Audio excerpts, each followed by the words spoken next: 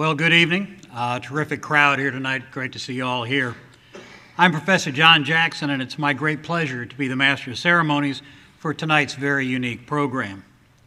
As always, we begin with a few administrative announcements. Please make sure all your cell phones and other devices are turned off. Secondly, as you depart this evening, in addition to the South Gate near the Naval War College Museum, the college's East Gate between McCarty Little Hall and Sims Hall will also be available for outbound traffic, and Gate 17 at the north end of the base will be open. So we don't have to funnel everybody through Gate 1. You'll have a couple of choices. So you can see your options there on the slide. If you didn't get a chance to see the Nimitz exhibit in the lobby, you may want to do so after the formal program, while we'll all be sharing a piece of birthday cake. Finally, I'd like to acknowledge that this event is being streamed live around the world through the Navy Live blog, and we welcome the members of this extended audience as well. I can safely say that no one at this college has been more enthusiastic or supportive of the launch of the Digital Gray Book than our president, Rear Admiral Ted Carter. Admiral Carter is an avid student of maritime history who has already distributed compact disc versions of the Gray Book to the Chief of Naval Operations and the Commander of the Pacific Fleet. Here to share his thoughts about this project and to introduce some of our special guests is the 54th President of the Naval War College, Rear Admiral Ted Carter.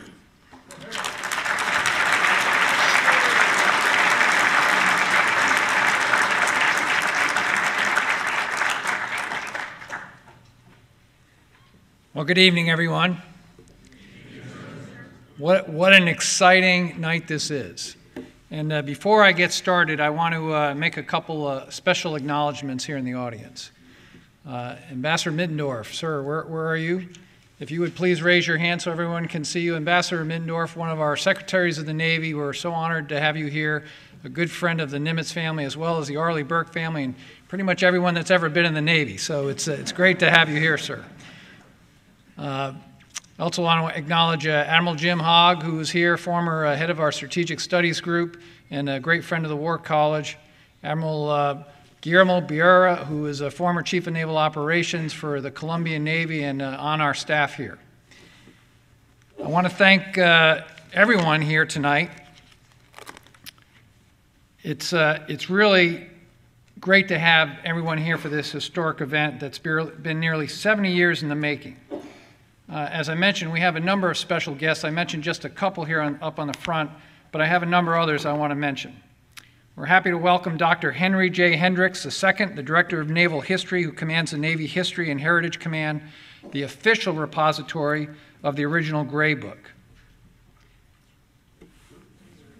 Now, a lot of you may or may not know this, but tonight is the 129th birthday of Fleet Admiral Chester Nimitz. He was born on this date in 1885 in a small limestone cottage just across from the Nimitz Hotel in Fredericksburg, Texas. We're particularly pleased to have Fleet Admiral Nimitz's twin grandsons, Chester Nimitz Lay and Richard Freeman Lay, with us this evening. Chet and Dick, could you please rise and be recognized?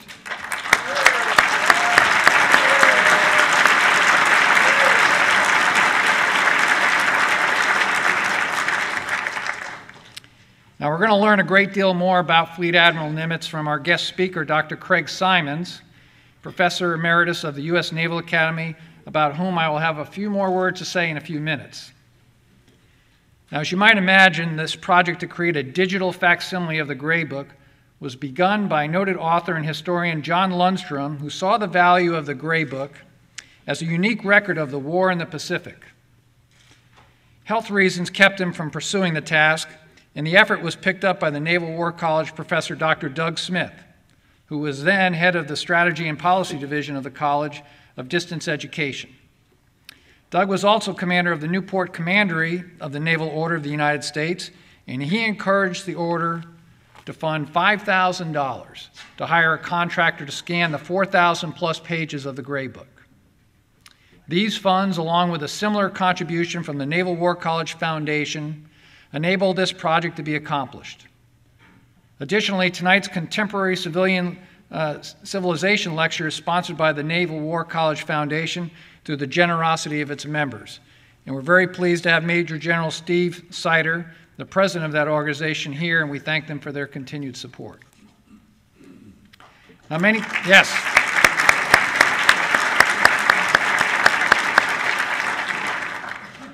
people, faculty, students, and staff had a hand in creating this digital gray book. And while I cannot recognize them all here tonight, I would like to ask the following people to please come forward and join me in front of the stage as their names are called. And Professor Jackson's going to come up here and read your names.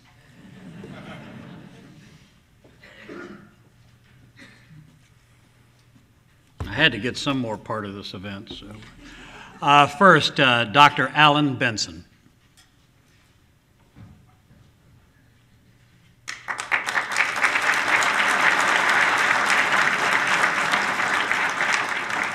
As a small token of his appreciation, Admiral Carter is presenting his personal commemorative coin as Naval War College president. Dr. Evelyn Sherpak.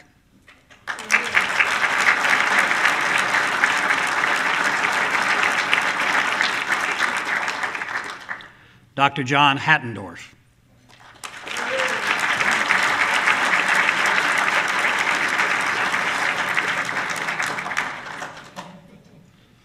Mr. Michael McHenry.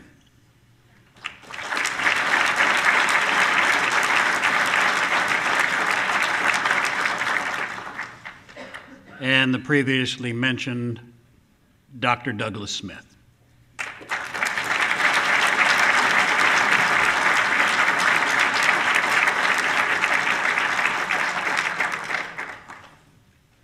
The Admiral also thanks several team members who were unable to join us tonight, including Ms. Teresa Clements, Ms. Sue Cornacia, Jack Mirinda, and Leslie Varecchia.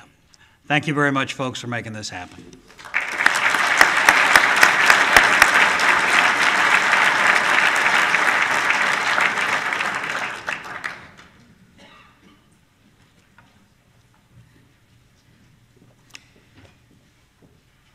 Now, we have a really complete program tonight, so I ask everybody to relax and enjoy. We're going to have a couple of speakers here, so it's going to be a fun night. I'm going to turn the podium over to our own Dr. Alan Benson, who led the team that brought the Nimitz Gray Book back into the light. Dr. Benson is a professor and library director at the Naval War College. He received his PhD from the University of Pittsburgh and continues postdoctoral research in artificial intelligence at Carnegie Mellon University. He's authored 6 books and numerous articles on topics relating to the internet, computer security, archival theory, and information science. Please give a warm Newport welcome to Dr. Alan Benson.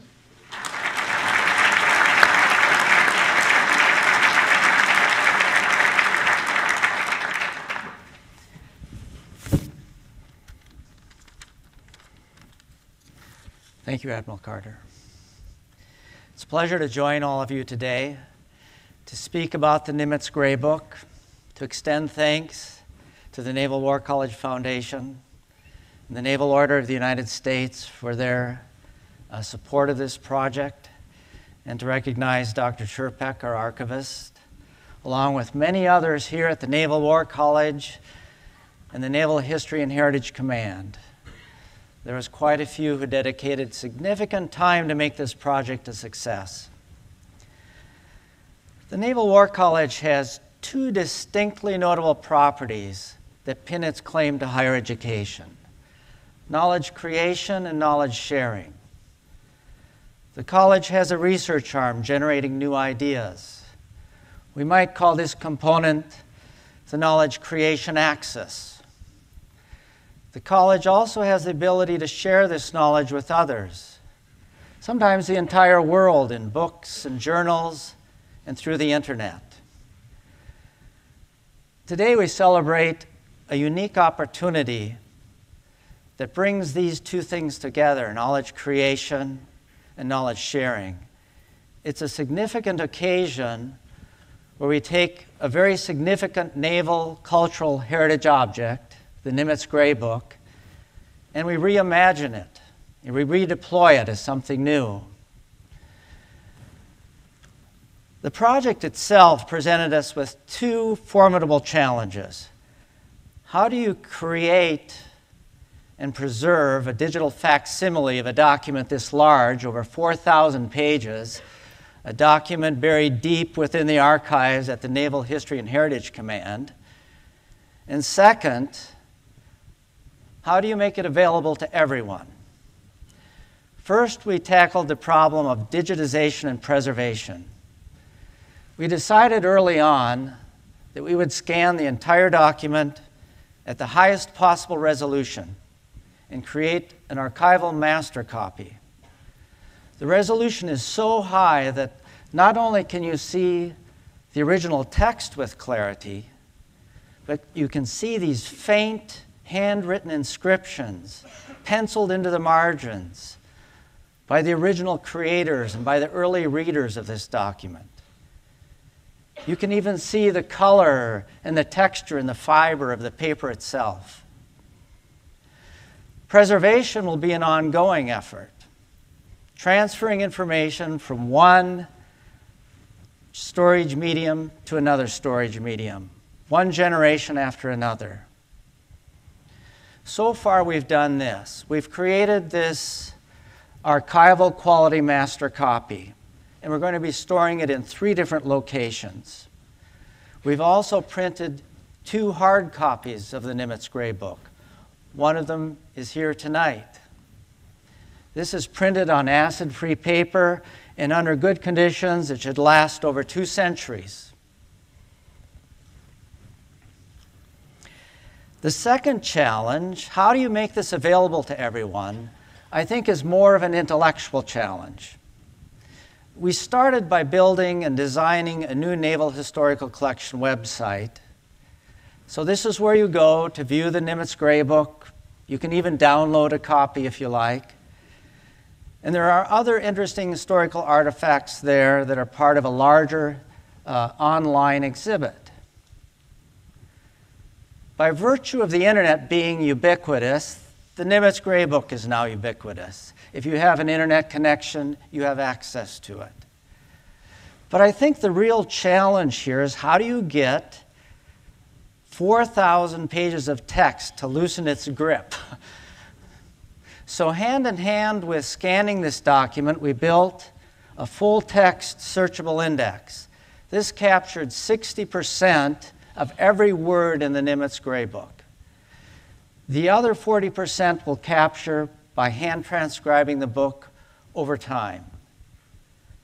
In the meantime, we're building keyword indexes to help researchers grasp better meaning on some of the important subjects in the book.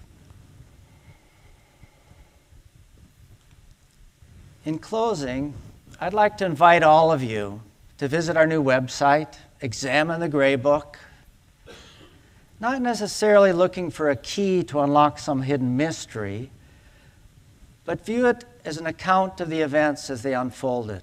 Try to see it as Nimitz saw it, with all the absorption of a fleet admiral, drawing out the truth, sharing what you find with others, all in the hopes of enlarging our understanding and perspective of what the Gray Book means. Thank you.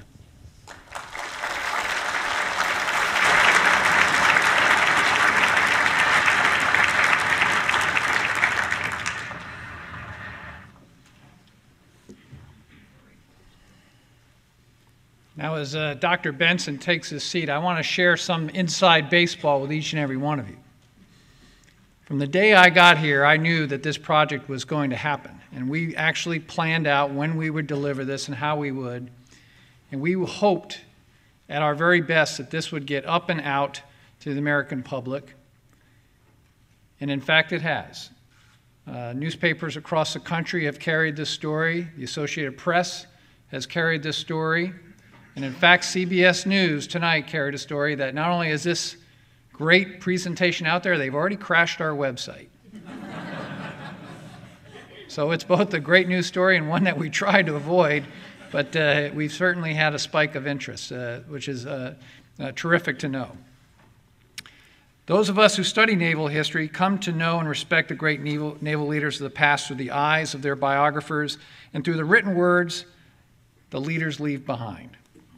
It is unusual when you get a glimpse of a great man through the eyes of family members who knew him on the most personal level. I've been privileged to meet two men who knew Chester Nimitz not as an admiral, but as a loving grandfather. The classic biography by noted Naval Academy historian E.B. Potter is filled with details about the life of the remarkable naval officer, and also with priceless details about his personal life. On page 432, he writes about the months after Nimitz retired as Chief of Naval Operations. He writes, quote, "Chester and Catherine began seriously hunting for their heart's desire, a house of their own, something that they had never had. Chester specified only two requirements of the house. It should have a long view, preferably of the sea. And it must have 3 bathrooms, because he didn't want to share a bathroom with his grandchildren, who he hoped would be visiting them often," unquote. Well, we certainly are privileged tonight. We have 2 of those grandchildren with us, Chester Nimitz Lay and Richard Freeman Lay, both of whom have become very close friends of this War College. Chet, would you please join us up here on the stage and share a few of your thoughts about your grandfathers with us tonight?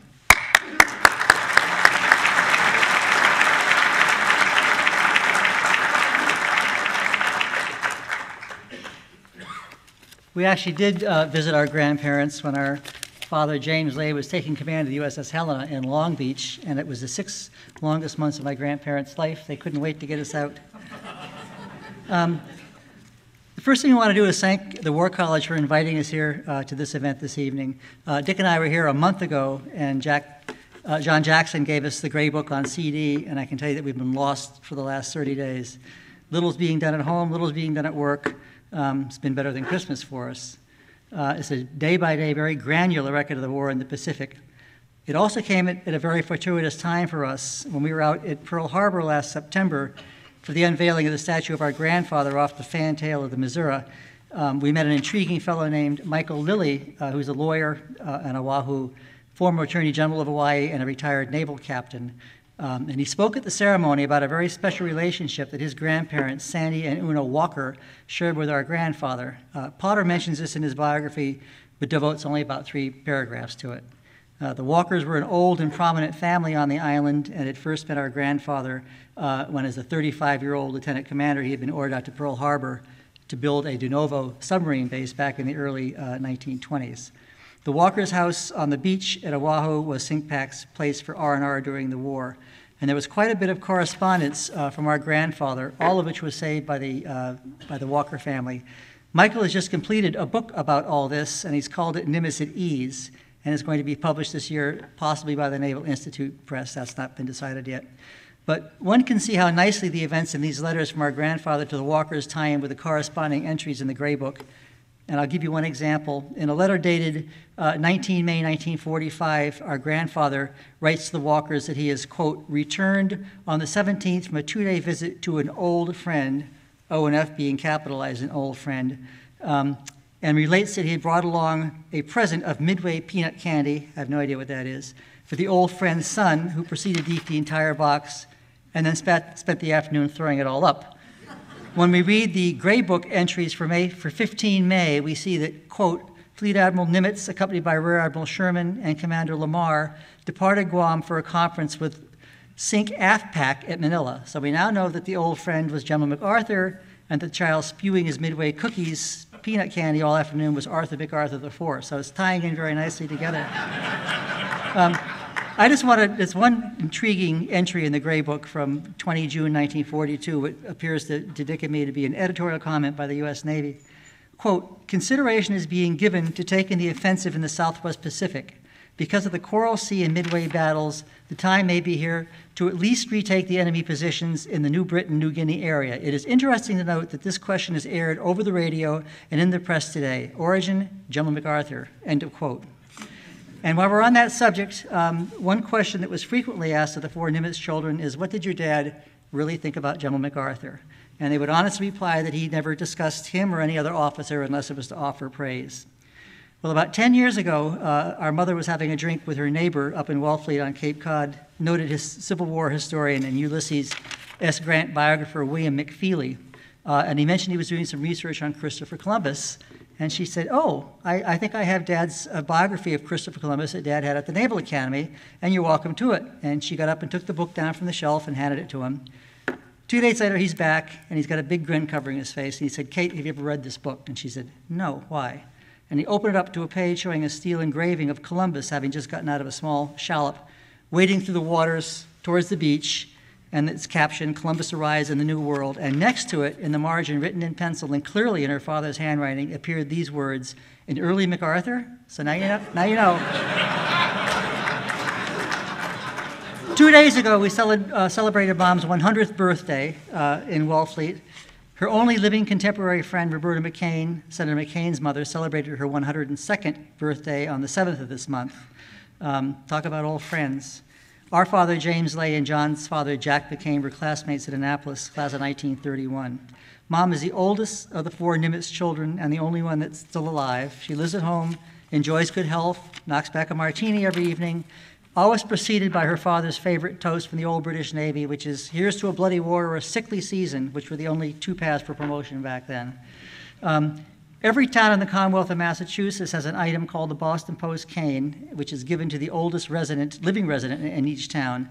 Mom just received it from the town of Wellfleet, accompanied by a letter signed by the town administrator, Harry Chicanian, whose son, Commander Michael Chicanian, has just been transferred from the Nimitz Division of ONI here to the War College, so it's a small world. Welcome aboard, Commander, if you're here. Mom accepted the cane with grace, but told the family in private, you know, I really didn't want that damn thing. Everybody who receives it dies.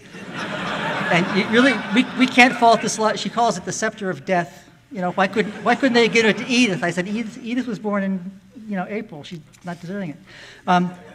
She has some wonderful war stories herself, and one of our favorites is as follows. She and her sister Nancy shared an apartment on Q Street in Washington. Their parents, as a matter of fact, had the apartment right across the hall. And that's where the family was gathered on the afternoon of December 7th, 1941, listening to a broadcast of the New York Philharmonic Orchestra when they heard the flash announcement that Pearl Harbor had just been bombed. And then sometime shortly thereafter, their father was transferred out to Oahu, and then their mother left to move out to San Francisco to be closer to her husband when he flew in to meet with Admiral King. A resident and notorious gossip in the apartment from down below began to pester Mom and Nancy, insisting they were getting the inside dope on the war from their father, which of course was not the case. But finally one day when they'd had enough, they told this woman that their father had sent them a POW from Europe, that he was cleaning their apartment, cooking their meals, running their errands, and his name was Umlaut.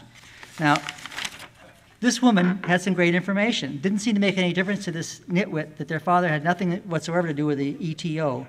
But after about several weeks, when she hadn't seen Umlaut around, she buttonholed Mom and Nancy again and said, say, you two only have 2 bedrooms in your apartment. Where does Umlaut sleep? In the broom closet, Nancy replied. Well, that's not possible, this woman said.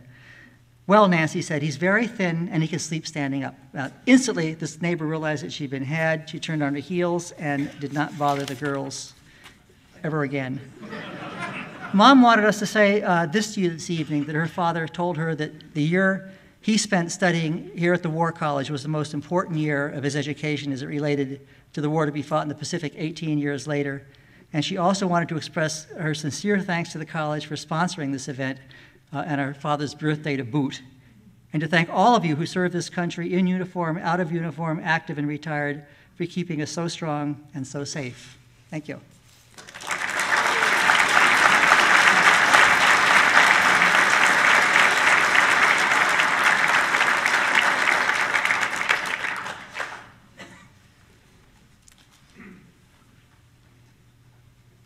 Before I introduce our distinguished guest speaker, I want to thank the Lay brothers for joining us tonight, and I hope you'll extend our personal greetings to your mother, which I know everyone here enjoyed the stories. I just happened to have been sent a picture of her today, and I was amazed. At 100 years old, she looked like she was still ready to go out and do some dancing. So I understand that every once in a while you make an M&M run to the house, which I understand stands for Mail and Martini. So somehow I think the celebrations will continue. This is an exciting night that gives us the opportunity to honor one of the college's most distinguished graduates in Chester Nimitz. He completed 11 months of study at the college in 1923. In later years, he wrote, I credit the Naval War College for such success as I achieved in strategy and tactics, both in peace and war. We like to believe that we continue to contribute to the future success of our graduates. As one token of respect to the memory of Chester Nimitz, tonight I am pleased to announce that we will soon rename the course of study for our senior officers here at the War College. From today on forward, that courseware will be known as the Chester W. Nimitz Course in National Security and Strategic Studies. I am hopeful that in years to come,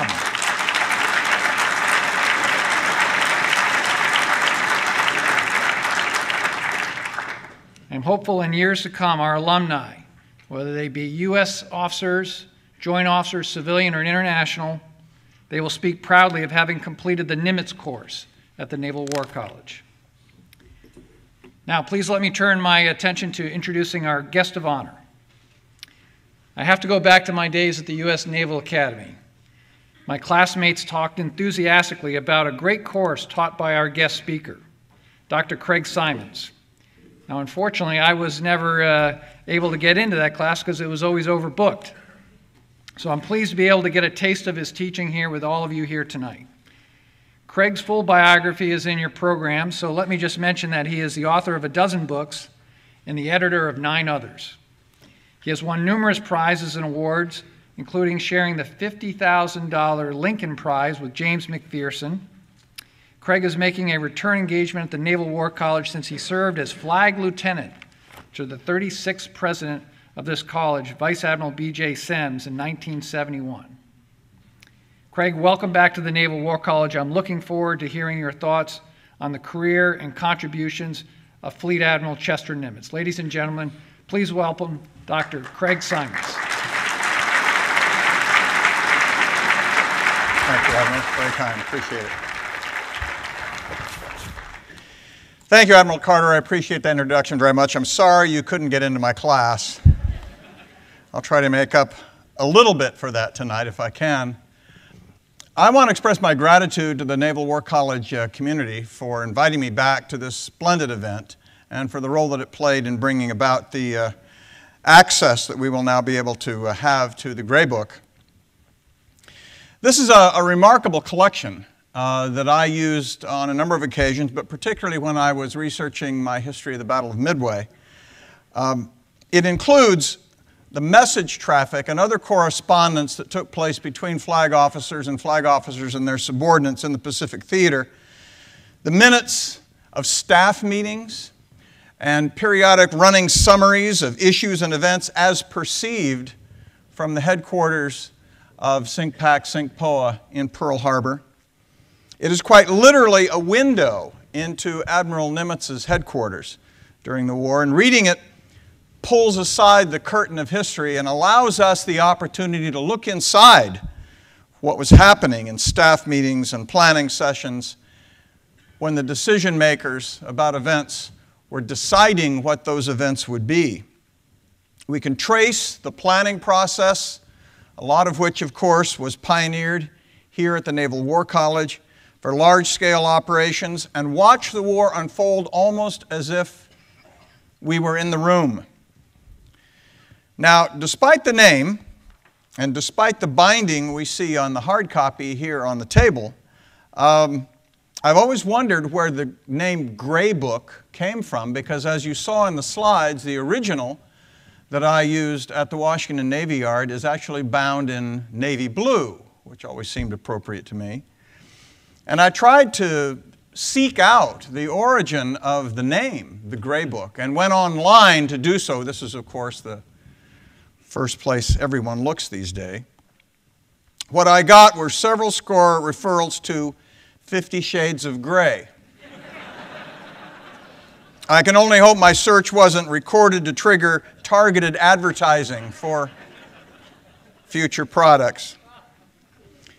For 30 years after the war, this source remained classified. You saw the secret and top secret labels crossed out in the original pieces on the screen. Even after it was declassified in 1972, scholars had to travel great distances to the Washington Navy Yard, what was at one time called the Naval Historical Division, then the Naval Historical Center, and now the Naval History and Heritage Command in the Washington Navy Yard. And of course, after 2001, in the new world in which we live now, scholars had to leap yet one more barrier in the security barriers that kept them from this remarkable source. Those not associated with the Department of Defense, as I was teaching at the Naval Academy, had even more difficulty. As we heard in 2009, thanks to the generosity of the American Naval Record Society, the Naval Order of the United States, and the Naval War College Foundation, the contents were scanned so that a CD-ROM version became available. And that helped a lot, but making copies of carbon paper copies on tissue paper proved imperfect. And it was evident that a fully digitized version, the version we celebrate and welcome this evening, was far more desirable and, in fact, essential.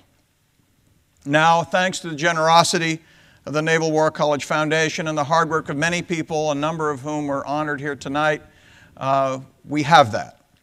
After 70 years, that curtain of history can be drawn aside and we can look into Admiral Nimitz's headquarters. And on behalf of my fellow historians across the country, including John Lundstrom, who was one of the initial individuals who suggested this idea, I want to thank all of those who were involved. And what do we see when we part that curtain? We learn a great deal about the day-to-day management of the war in the Pacific, and a great deal as well about the leadership characteristics of the man whose 129th birthday we celebrate today, the man who orchestrated the Pacific War, Admiral Chester Nimitz. In addition to illuminating the success of the operational planning process, much of which, as I suggested, was developed here in Newport in the interwar years, it becomes evident that one essential key to Allied and American success in the Pacific was Nimitz's personal role as a theater commander, and in particular, as I intend to make clear tonight, his calm and even temperament.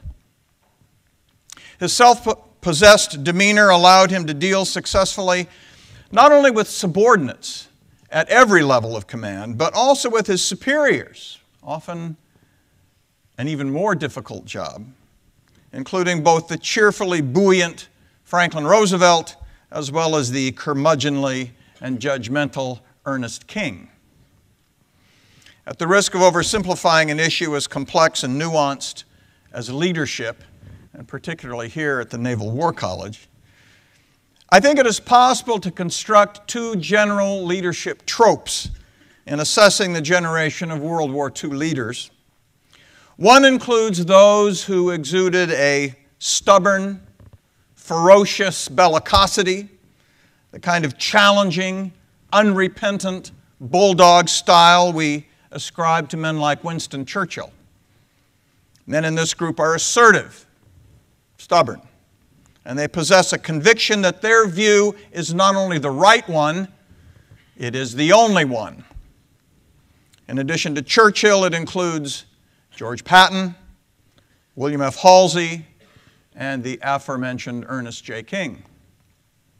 These are good men to have on your side in a war. But in addition, another category includes those men whose leadership style was characterized by thoughtful calculation and pragmatic realism. There is less chest pounding, more analysis, less bluster, more introspection.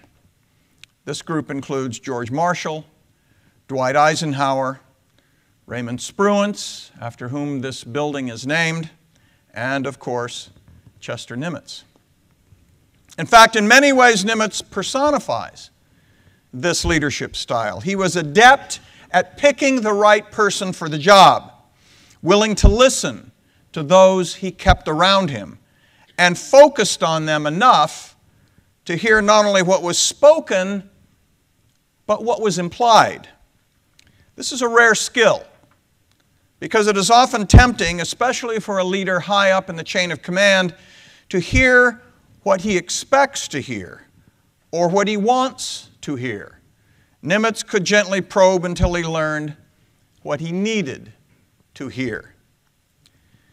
In addition, Nimitz was realistic enough to appreciate that every military decision had a political component, and that this political component was often one that mattered most. He could assess a problem coolly, see all, or at least most, aspects of the possible outcomes, reason his way through it, make a decision, and then manage the consequences of that decision without a lot of public agonizing and second guessing. He was, in short, a pretty cool customer. Though he never personally led a fleet into battle, he was nevertheless the essential person of the Pacific War. Roosevelt saw this early. As president, Roosevelt liked to exercise personal oversight over the appointment of flag officers, especially in the Navy, that he always referred to as his Navy. Most presidents, of course, simply rubber stamp the list that is presented to them by the various boards and service chiefs, who compile those lists through a lengthy and detailed process. Well, not FDR. On one occasion, when a list of proposed promotions came to his desk from the Navy Department, he ran his eye carefully down the list and then stopped at one name. "What is this?" he said. "I don't even know this man." He did, however, know Chester Nimitz. In fact, Roosevelt had had his eye on Nimitz since the 1930s, at least, and had sought to appoint Nimitz to command the Pacific Battle Fleet in 1940, before the war began. Nimitz declined, believing that elevating him over so many men who were senior to him would be bad for the service. So instead, Roosevelt nominated husband Kimmel. It's fascinating to speculate about how the Pacific War might have been different if it had been Nimitz on duty at Pearl Harbor on that December 7th and not Kimmel. But in the immediate aftermath of the Japanese attack, Roosevelt met that same afternoon with his advisors in the White House, and this time he wasn't going to take no for an answer. According to one witness, he said, "Tell Nimitz to get the hell out to Pearl and don't come back till the war is over." And of course he did. So what was it that drew FDR's attention to Nimitz? One thing surely was his administrative competency.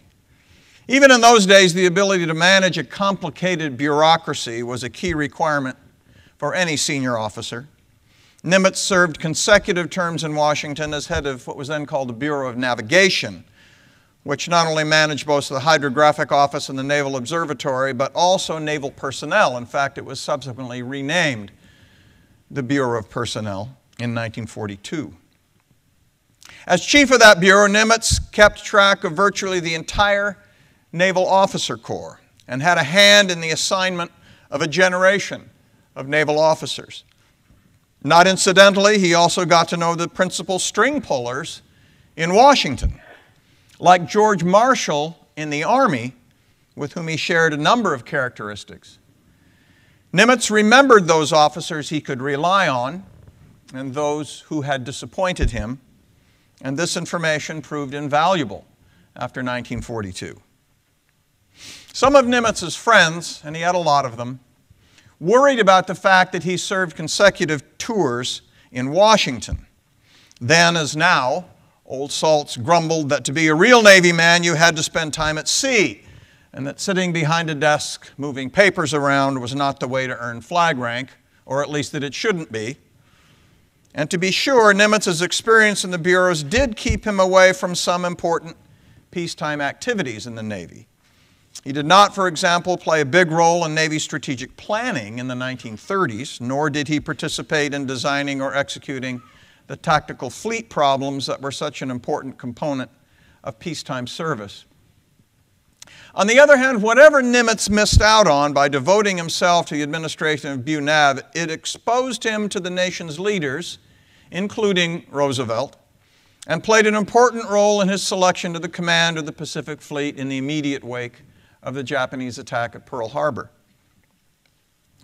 Another aspect of Nimitz's character and personality that Roosevelt admired was his unflappable temperament. The normal reserve that Nimitz displayed in moments of crisis had earned him a reputation of being unemotional. One officer described him incorrectly, I believe, as coldly impersonal. That was clearly not true. Nimitz smiled often. He liked to tell jokes, especially puns. A sense of humor was and is critical to the exercise of high responsibility, and I think we learned something about his sense of humor already this evening in the stories from his family. More about this later. It is true, though, that Nimitz was undemonstrative and able to maintain an astonishing coolness under pressure. There are a number of observations from individuals who encountered him that recalled afterward only the steel blue of those cornflower blue eyes that looked at them over the table. Even as a midshipman, he displayed a kind of quiet reserve that impressed his classmates, who described him in the Naval Academy yearbook, The Lucky Bag, as one who possesses that calm and steady-going Dutch way that gets to the bottom of things. Origin of that reference to him as Dutch, by the way, comes from the 19th century tendency to refer to Germans as Dutch because, of course, they spoke Deutsch. To illustrate Nimitz's calm and steady-going manner, I like to tell the story of an event that occurred while Nimitz was in command of the flagship of the East Asian Squadron, the old USS Augusta, in the 1930s. He was coming into port one day, and Nimitz directed a young ensign on the bridge named Waters, and therefore inevitably nicknamed Muddy, to bring the ship to anchor. Well, somewhat nervous, as you can imagine, with his captain's eye on him, Waters brought the big cruiser into the harbor a little too fast, overshot the mark, and had to order the engines full astern while paying out 90 fathoms of anchor chain until the ship finally came to a stop. By then, of course, Waters was sweating bullets, as you can imagine. And once the ship stopped, he turned to face his CO, expecting a thorough chewing out. Nimitz had stood by silently the whole time, not saying a word. And now he merely remarked, "Waters, do you know what you did wrong?" Waters responded, "Yes, sir, I certainly do." To which Nimitz replied, "That's fine. Carry on." Now, I told that story once at the Navy Memorial at another event in Washington, and afterward a fellow came up to me, rather excited, and informed me that Muddy Waters was his father-in-law. He told me that when his future wife first brought him home to meet the folks in the 1950s, that at dinner that night, Waters had told that story at the dinner table, and that he told it again at least once a week for the rest of his life. Note what an impact that moment had on the career and the life of a young ensign. Much more useful, much more instructive than the chewing out that he expected and that many captains would have delivered. Here's another example.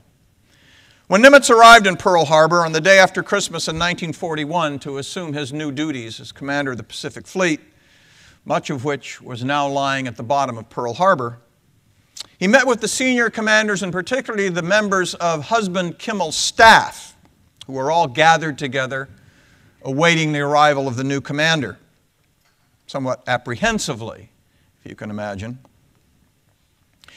When Nimitz came into the room, we found them all downcast, kind of looking at the floor. And he took command of the situation immediately, thanking them all for their hard service and asking them please to stay on and help him with the difficult job that he had ahead. Raymond Spruance was in the room that day, and he said later that it felt like they'd all been in a dark and stuffy cave and somebody just threw open a window. Like Muddy Waters, they never forgot it. Nimitz knew how to get the best out of people, not by intimidation, not by threats, but by that calm and steady-going Dutch way of his. He was not cold, but he did tend to keep his emotions under control, rarely betraying them to others. When upset, his most confrontational response was generally, "Now see here." I don't know if he ever said that to his grandchildren or not, but I'm guessing that he did, yes. Interestingly, Dwight Eisenhower's naval aide, Harry Butcher, claimed in his memoir that that was exactly the phrase that Eisenhower used when he was upset. Neither Ike nor Nimitz was a desk pounder, a yeller, or a man who gave way to fits of temper. Each was calm, unflustered in almost any situation. Nimitz was, in short, just the man FDR wanted in Pearl Harbor. When Nimitz arrived there as CINCPAC, his command was significantly reduced from what it might have been. The battleship fleet, long considered the striking arm of the United States Navy, was virtually gone. He had 5 aircraft carriers, almost immediately reduced to 4 when the Saratoga was torpedoed by a Japanese sub on January 11th. And he had the handful of destroyers and submarines, his own old service, that had survived the Pearl Harbor strike. This now constituted the once vaunted American Pacific Fleet. Moreover, Nimitz was very much aware that the strategic plan for the war, worked out in consultation with the British, was to focus on the defeat of Germany first. That meant that he could not count on any significant reinforcements, at least not in the short term. The vessels that had been authorized in the 1930s as the nation prepared for a possible storm were still under construction in a dozen yards across the west coast. And in time, they would provide Nimitz with overwhelming superiority over the Japanese foe. But not now, not in 1942. For now, he would have to make do with what he had. Theoretically, at least, the Europe First strategy meant that until Hitler was defeated, the Americans would have to stand on the defensive in the Pacific. But the attack on Pearl Harbor posed a serious challenge to that pre-war assumption. Americans were eager to see Hitler defeated, to be sure, but they were desperate, frantic to strike back at the Japanese. In addition, a defense does not mean relying completely on being passive and leaving the initiative to your enemy. Nimitz pushed hard for the conduct of extensive raids into Japanese-held territory to keep them off balance and to inflict wounds that over time would minimize their materiel superiority so that when the United States did have the wherewithal to launch a full-scale offensive, it could drive to the shores of the Japanese home islands. He ordered raids against the Japanese-held Marshall and Gilbert Islands in January and February of 1942, the first American counterattack of the Pacific War. He decided, against the advice of many, including those in Washington, to send 2 of his 4 carriers to the Coral Sea in May of 1942 to confront a Japanese thrust at Port Moresby on the south coast of New Guinea, though that saved Port Moresby, but cost him 1 of his 4 carriers when the Lexington went down. He was not, by the way, particularly enthusiastic about the idea of sending the only other 2 carriers in the Pacific to carry Jimmy Doolittle's squadron to the western Pacific for a raid on the Japanese homeland. That seemed to him to be little more than a public relations stunt. But as an example of his political sensitivity, he was savvy enough to know that if Washington believed that this raid was essential for morale at home, it was not a good idea to raise objections or stand in the way. On the other hand, Nimitz did not simply go along to get along. Despite that apparently placid exterior, he was perfectly willing to take risks, even long risks, once he convinced himself through careful consideration that the potential gains justified that risk. In May of 1942, Nimitz learned from his code-breaking team that the Japanese were planning an assault on the tiny atoll of Midway, northwest of Hawaii. Without doubt, the cryptanalysts who labored long and hard to figure this out deserve great credit, for which they have finally, at last, been recognized. but so does the man who had to decide what to do about it. The timing could hardly have been worse. Of Nimitz's 4 carriers, one went down in the Coral Sea, and another, the Yorktown, was so badly crippled it could hardly operate at all. The only 2 that were left, the Hornet and the Enterprise, were still returning from the Doolittle raid and would not arrive for several more days. So while it was great to have advance information about what the Japanese were likely to do in a few weeks, it was not at all clear what Nimitz should or even could do about it. It's difficult now for us to appreciate just how bold a decision it was for Nimitz to accept battle for Midway. Because we know how it turned out, it seems perfectly logical that Nimitz decided to trust his code breakers and lay a trap for the Japanese. Yet a more cautious man might have decided to preserve and protect the only 2 fully operational carriers he had left in the Pacific Ocean, and either keep them in port or even send them eastward, back toward the continental United States to keep them out of harm's way. Surely those 2 carriers were worth more to the United States in the war just beginning than the virtually abandoned atoll of Midway, occupied mostly by Goonie birds. If Nimitz had accepted that alternative, he could have waited for the wounded Saratoga to be repaired and for the crippled Yorktown to be patched up from the battle in the Coral Sea. And within a month or 5 weeks at the most, he would have had 4 carriers again and a reasonable chance of standing up to the Japanese.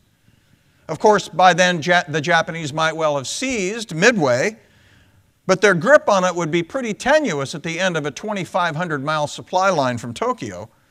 And with 4 carriers in hand, the Americans would very likely have been able to take it back with ease. That would have been the conservative thing to do. Many said it was the smart thing to do in those circumstances. After all, if the United States lost its last 2 carriers in a battle for Midway Atoll, there would be nothing left between the Imperial Japanese Navy and San Francisco.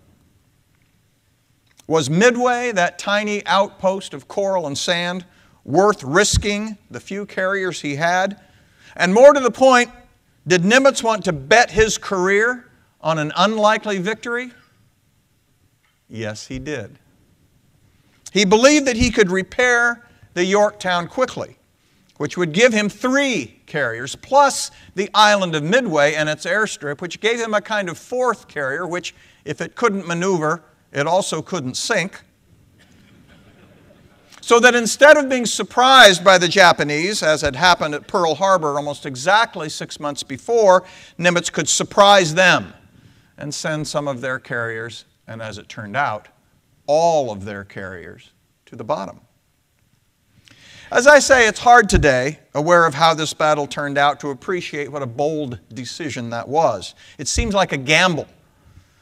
But in Nimitz's mind, it was not a gamble. He did not throw the dice carelessly or thoughtlessly. Behind those cool blue eyes was the calculating mind of a man who weighed the odds and made plans accordingly. Despite Walter Lord's famous line that the Americans at Midway had no right to win, Nimitz fully expected to win. And of course he did, spectacularly. Much of the credit for that astonishing victory must go to the men and commanders on the scene, the pilots, especially perhaps Wade McCluskey in particular, the task force commanders, Frank Jack Fletcher and Raymond Spruance, whose auditorium we occupy this evening. But they would not have had their chance but for the decision made by Nimitz to send his 3 carriers to the aptly named Point Luck, north of Midway, and lie in wait for the Japanese force. Another aspect of Nimitz's effectiveness might be labeled his ability to play well with others. At the very outset of the war, the Americans, and especially George C. Marshall, had insisted on the principle of unified command in all theaters of war. Churchill was skeptical about this. What does a general know about commanding a ship? He asked Marshall. Well, what does a sailor know about driving tanks? Marshall responded. That's not the point. Marshall insisted that the Allies simply could not have American and British generals and admirals all trying to cooperate voluntarily with one another, while the Japanese had one man in charge of all their forces. It was imperative to have central commander with authority over all Allied forces in each theater. Churchill grumbled, as Churchill often did, but he gave in. And the result was a unified command structure, first in what was called ABDA, that is the American, British, Dutch, and Australian forces in the Pacific, right on up to the landings at Normandy under the centralized command of Dwight David Eisenhower. Today, as we all know, we call this jointness and accept it as a matter of course. Not then. And it is something of a minor miracle that the Allies were able to create a unified command system at all. In the Pacific Ocean area, Nimitz had joint command over all forces of whatever service in his theater. But he did not have command authority over what was known as the Southwest Pacific Theater, including Australia, New Guinea, and the Philippines. That belonged to Douglas MacArthur. Nimitz and MacArthur were on the same side, to be sure, but they operated independently, almost like a coalition. And like a coalition, rivalry and suspicion were never very far below the veneer of what looked like cheerful cooperation when they infrequently posed for the cameras.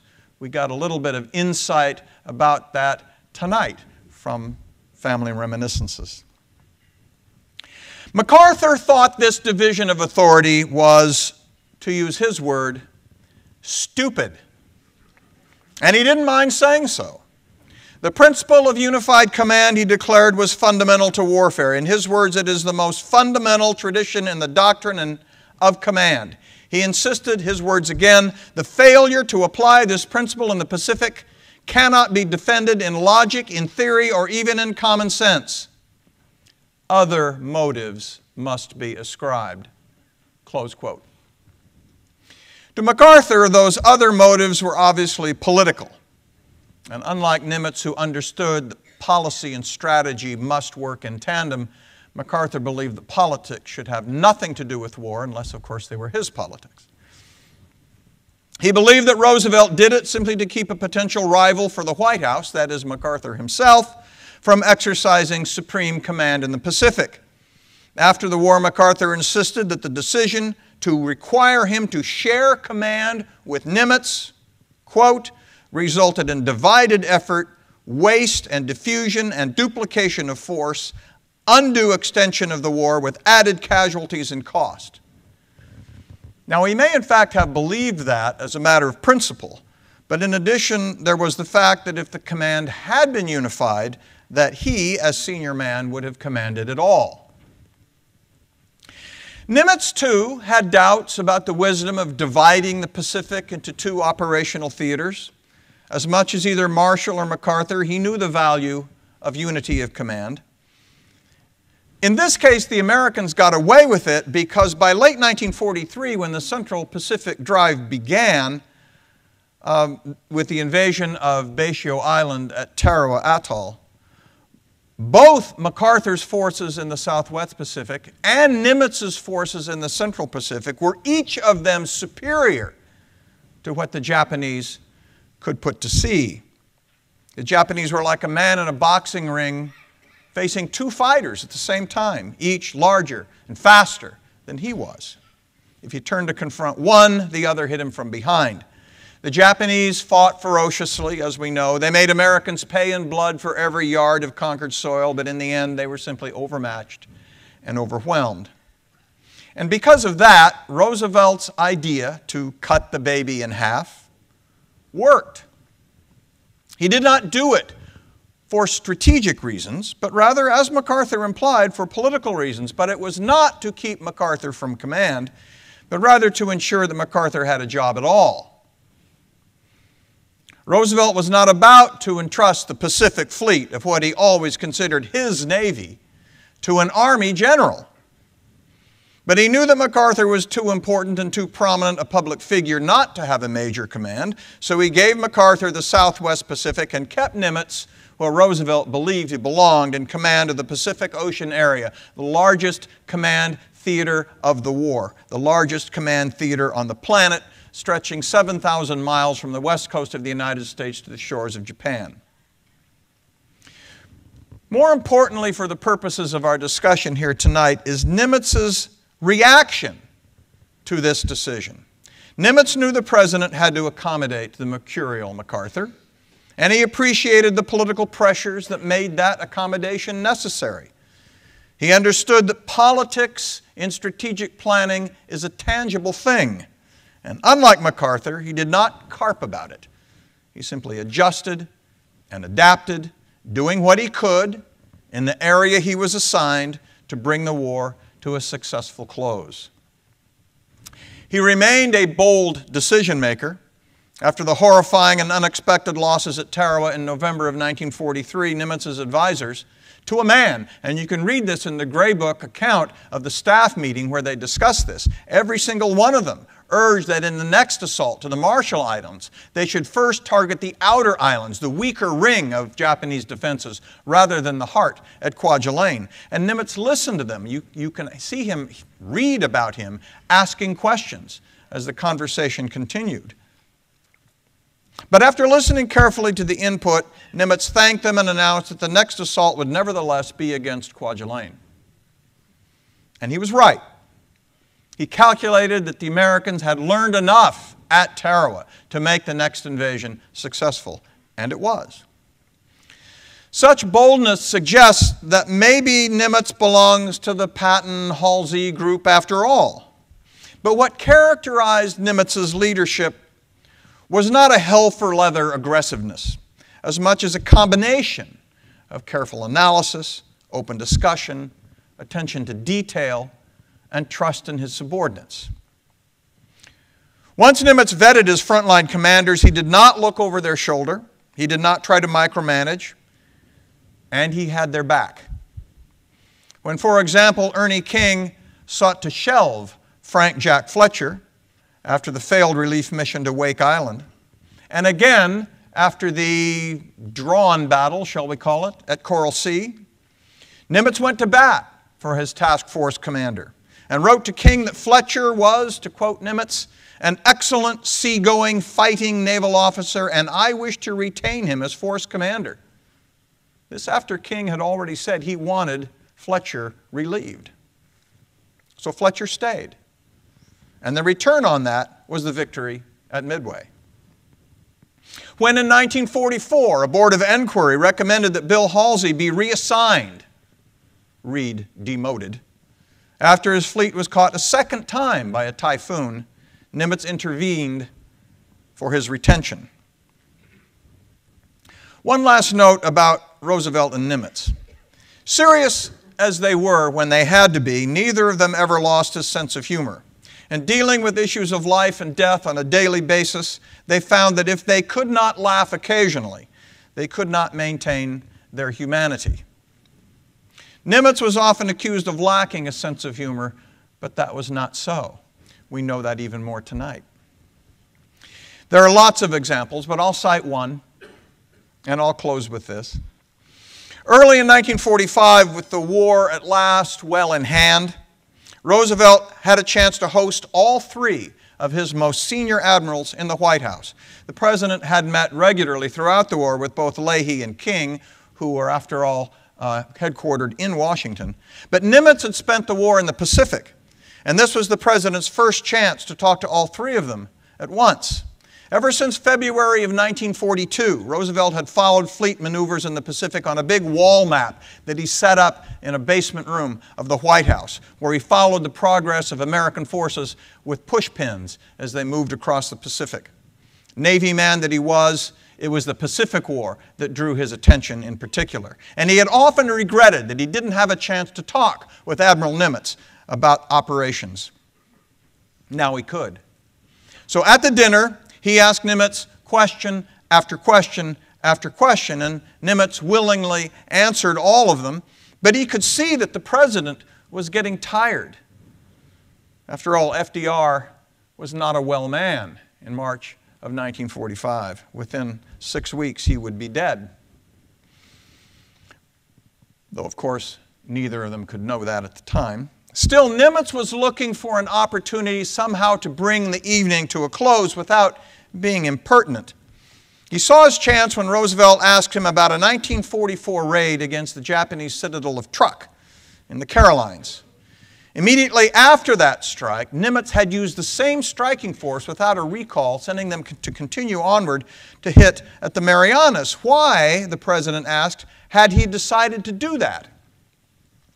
Instead of answering him directly, Nimitz said, as Abraham Lincoln often did, "That reminds me of a story." And he told it. It seems there was a medical patient, Nimitz told him, who needed to have his appendix removed, but this patient was very particular about who operated on him and determined that only the very best doctor should be allowed to perform the surgery. So instead of relying on the local physician, he sent for a famous doctor from a distant city. When the famous surgeon arrived, all the local doctors gathered around to watch him perform. The patient, of course, was rendered unconscious during the procedure, and when he woke up, he asked the doctor, how did it go? "Well, splendidly, of course," the surgeon told him.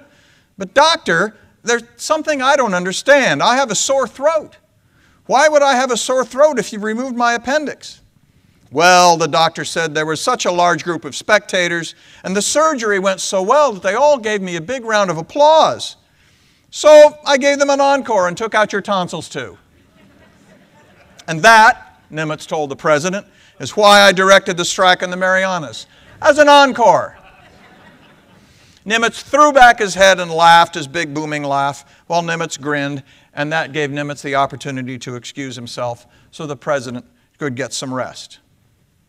They never met again after that meeting.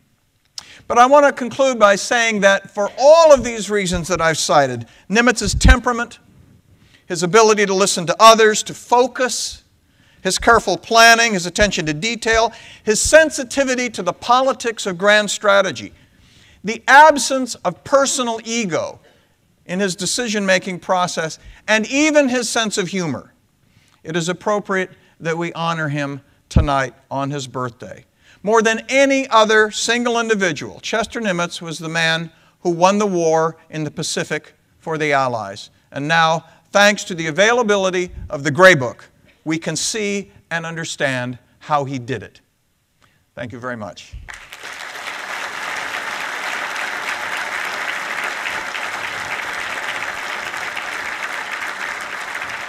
Question?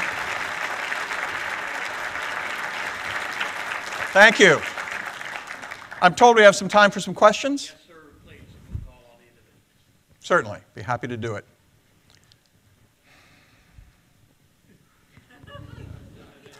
I have answered all questions. No one? Well, in that case, we have, I think, a special surprise for you tonight. And I'll turn it back over to Professor Jackson. Oh, here's a question. Yes, sorry, Admiral. I'll repeat the question if you'll just... Oh, here's a mic right behind you. It's more than a comment. First of all, I really enjoyed your talk tonight. Thank you, sir. You have a fabulous knack yourself. Maybe you picked some of that up from Admiral Nimitz. Who knows? But the comment has to do with the Gray Book. And I just suggest there's an avenue of research you might pursue to figure out why it's called the Gray Book. You probably know that at the start of the war, Admiral King brought in the gray uniform. Yes. Admiral Nimitz, Spruance, Halsey refused to wear it. They went to their tailor and they ordered several bolts of khaki so that they could always have service khaki uniforms. And this might be somebody's joke on Admiral King. He called it the Gray Book. That's a great story. I love it. Thank you very much. I hope it's true.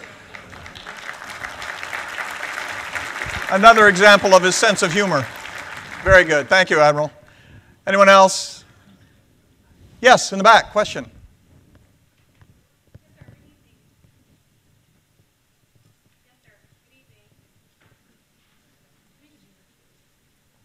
We not only crashed the website, we crashed the microphones. But there it is. I'll repeat it if you just want to ask. Yes, sir. We There it have 2 questions from our online audience that was watching live. And the first comes from Chad. What lessons might we, our leaders, take away from the Nimitz Gray Book as our country implements the so-called Pacific pivot today? Well, what the Gray Book, I think, tells us is not so much which specific decisions were good ideas and which were bad ideas, but the process through which those decisions emerged. And I think some of the things that I mentioned in my general talk about the process of decision-making are critical in any strategic environment, whether you're pivoting toward the Pacific or toward the Indian Ocean or whatever strategic decisions you may be considering. And that process is one that must be open. It must have interchange. You must be able to subordinate your own personal ego to the issues that are under consideration. So I think in general, the way I summed up in the last paragraph of my talk, the characteristics that Nimitz brought to the decision-making process. If all leaders in uniform and in civilian clothes can keep in mind Chester Nimitz as a model for a decision-making process, I think we will all be better off. I know that's a rather general response, but I hope it's helpful. Any others? Yes, sir, Mr. Ambassador. I just wanted to, perhaps it's redundant to emphasize, Admiral Nimitz always said that the Naval War College war games and training here was the genesis of his success. That you should emphasize. I mentioned that, yes, thank you. The comment referred to the fact that Admiral Nimitz always gave full credit to the education and training and experience that he received here at the Naval War College in the years between the wars. And he's not alone in saying that. It is true that particularly in the wargaming scenario, where it has been sometimes commented by critics that, boy, we spent an awful lot of time refighting the Battle of Jutland in the 1920s and 1930s. Yet nevertheless, the experience of the Wargaming Center here at the War College opened up potential possibilities that we did in fact encounter, both in the Pacific and in the Atlantic theater. In fact, Chester Nimitz once declared that he never encountered an event in the entire war that had not been anticipated at some level during the wargaming practices that they had here at the Naval War College, except one. There was only one that they had not counted on, had not foreseen, and that was the kamikaze. But other than that, the wargaming experience and the general education that he received here at the War College were central, he always said, to his success in the Pacific War. One more to the online audience. Yes, sir. This comes from Vernon. What advice do you think Admiral Nimitz would give to today's young naval officers on developing their leadership abilities and preparing for a very unpredictable future world? I think the advice he would give them would be to work hard and know your profession. One of the things I did not emphasize as much as perhaps I might have in my talk about Nimitz is that not only did he think about broad strategic issues and planning issues and so forth, he knew how all the machines worked. I mean, he knew his profession in terms of the nuts and the bolts. And if we're talking to junior officers in particular, don't be in a hurry to be an admiral. Is that right, Admiral? Learn to be a great junior officer. Learn how the machines work. Know your men. Get to know them. Learn how they do their jobs. And time will take care of the rest of it. Okay, I thank you very much for your attention.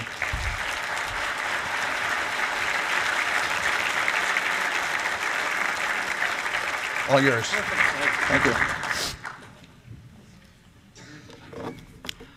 On October 5th, 1945, a massive patriotic parade was held in Washington, D.C. in tribute to Fleet Admiral Nimitz for his remarkable leadership in bringing the nation to victory in the Pacific.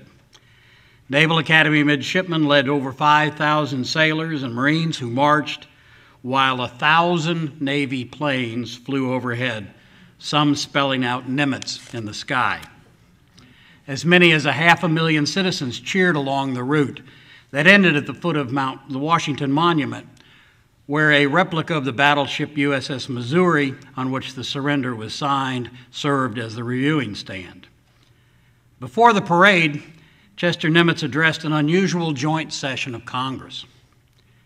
But rather than telling you about this speech, it might be more appropriate to let you hear from the great man himself. Fleet Admiral Nimitz, will you join us, please?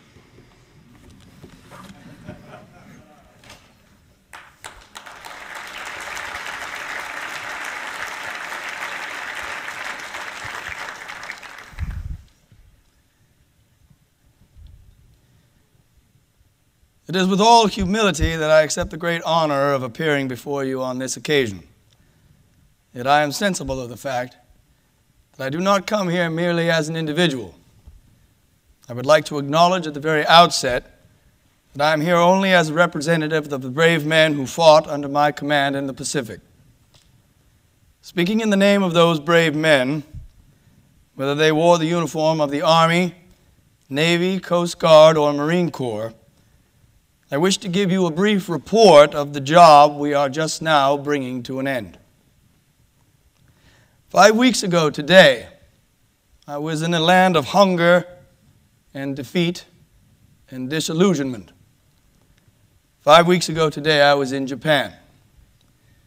Among the ships of the Pacific Fleet anchored in Tokyo Bay was a proud symbol of that humanity and mercy which can exist among a civilized people even in the midst of a bloody war. That symbol was a ship of the United States Navy, the hospital ship Benevolence. She had been sent to Tokyo Bay to take on board the starved, sick, and heart-sore American prisoners of war. I shall always remember that visit because it was my privilege that day to shake the hand of so many men who had fought and suffered that this nation might remain free, and to be once again impressed by the bright courage and unshaken confidence which had sustained them during their captivity. Those men, like those I have seen in so many hospitals and those to whom I have been privileged to make awards in the name of the President, were a great reminder that our victory has been purchased at a great price. In the hurt and hungry eyes of those rescued men, you could see a kinship with their thousands of lost comrades, men who will forever sleep beneath the lonely palms of uncounted Pacific Isles, men who will stand their eternal watch at sea for as long as time goes on. Those men, the rescued and their lost comrades, are a greater price than any that can be reckoned in billions of dollars. It may come as a surprise to many Americans to learn that from the standpoint only of troops and aircraft, Japan actually was better off on VJ Day than she was nearly 4 years ago when she initiated National Harry-Carry with the treacherous attack on Pearl Harbor. Why then did the enemy have no alternative but to surrender? And why did Japan sue for peace before the introduction of the atomic bomb and before the entry of Russia into the war? By early August, Japan's fighting fleet had ceased to exist. Of a once great navy, Japan had afloat but one battleship, damaged, 4 aircraft carriers, all damaged, 2 heavy cruisers, both damaged, and 2 light cruisers, 1 damaged. Not one of these ships had a crew aboard. Only 39 of Japan's once large force of destroyers remained. 6 of these were damaged and 10 were without crews. 51 enemy submarines survived and 95 small patrol craft, along with a couple of mine layers, 2 old training cruisers, and a submarine tender. But by the middle of 1945, Japan might as well have scuttled this remnant of her navy for all the good it could do against our own powerful sea-air forces. Our enemy was forced to surrender because Japan, a maritime nation, dependent on food and materials from overseas, was stripped of her sea power. On the other hand, we had a sea power which made it possible to capture and to hold the bases within Japan's system of air defenses from which our Army's long-range bombers and other aircraft operated. We had sea power which made it possible to cut the enemy's lines of overseas communications to points on the Asiatic continent and in the Southwest Pacific, denying him access to needed resources. His industry was strangled and his people were at the point of starvation. He lacked oil for his ships and gasoline for his aircraft. We had sea power which made it possible to protect our own lines of communication and move vast quantities of men, materials, and munitions to our forward bases and also to the Russians. We had sea power to prevent an enemy effort to launch amphibious counterattacks on our flanks and in the rear. We had sea power to cover and support every amphibious landing in the Pacific War. We had powerful carrier forces which had struck strategic and tactical targets in the innermost recesses of the empire. We had seized forward bases and built the airfields which made possible the wonderfully successful B-29 bombing and mining missions and eventually the atomic destruction of Hiroshima and Nagasaki. With our sea power making possible the use of all our other resources, we gave Japan the single choice of surrender or slow but certain death.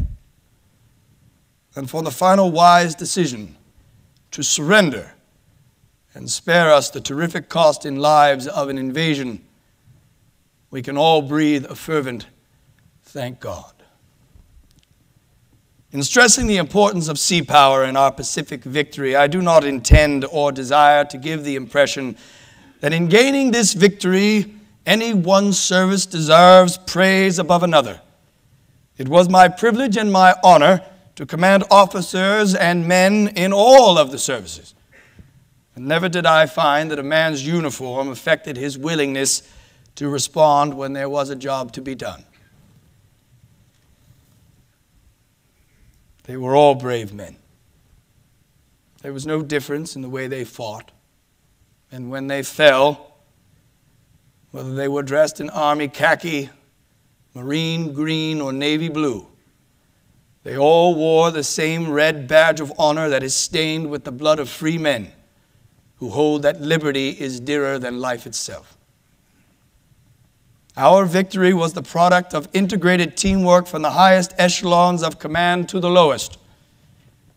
I would indeed be remiss if I did not include in the appreciation the officials of the War Department and the Army officers and men in the field who were tireless in their efforts to meet our requirements and who fought shoulder to shoulder with us. We in the Pacific Ocean areas are indebted also to our allies of the British Commonwealth. New Zealand and Australian forces fought with us, and a powerful detachment of the British Pacific Fleet had an important place on the team and in the operations which resulted in the defeat of Japan. Your fighting men have done well the job you sent them out to do. The job you helped them to do by your complete mobilization of thought and energy on the home front. Your fighting men have handled well the tools and machines and weapons which you provided for them in such quantity and of such quality as has never before been known in the history of warfare. Your fighting men have kept the faith, and soon they will be coming home. As a professional sailor, and as a servant of my country, I should indicate to you what I think should be done to guarantee that the peace which we have bought so dearly be made permanent, to guarantee that our men will not have to go forth to fight another war. I point out to you the sad fact that we have never yet entered a war for which we were fully prepared. The science of warfare is constantly changing, but with the emphasis always on speed. In the name of all we Americans hold dear, I pray that no future war may ever again find us unprepared. Most of all, I pray that such a war does not begin and end to our disadvantage. before we can even begin to fight. This need not happen to us. It will not happen to us if, facing the facts without flinching, we are willing now and in the future to exercise our intelligence, our vigilance, and our good plain common sense, and keep our fighting forces ready for use if required. If we fail in this, we will have betrayed those brave men who died to give us the privilege of living in friendship and decency with other enlightened nations for the present and the foreseeable future. To each mother, to each father, to each brother, to each sister, wife, and sweetheart of those valiant men who will never return, I wish to express my personal and heartfelt sympathy. I cannot believe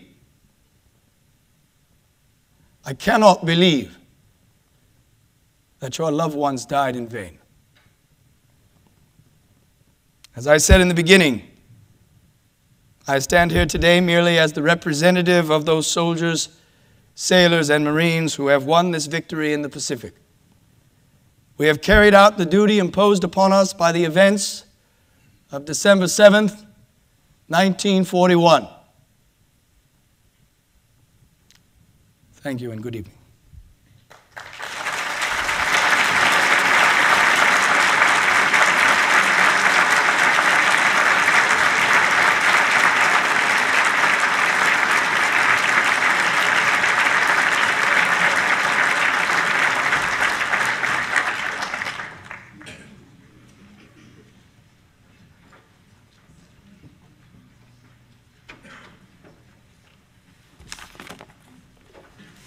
Well, ladies and gentlemen, I certainly do not plan to try to follow that act.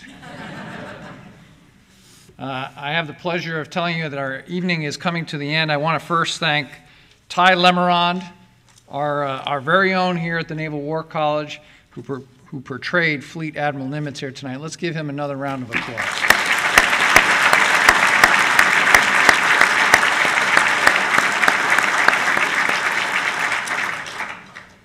This does conclude the formal portion of our program. I want to invite each and every one of you to join us in the lobby for cake and punch to honor the birthday of Fleet Admiral Chester Nimitz. Please take the time to inspect all of the exhibits out there, and please have a chance to greet some of our distinguished guests and our speakers. I want to thank Dr. Craig Simons for a fantastic presentation, the Nimitz family for bringing the legend of your grandfather and all of the great stories, and to each and every one of you for taking the time to be with us tonight, and to our internet family who's been watching this live all night. Thank you all very much.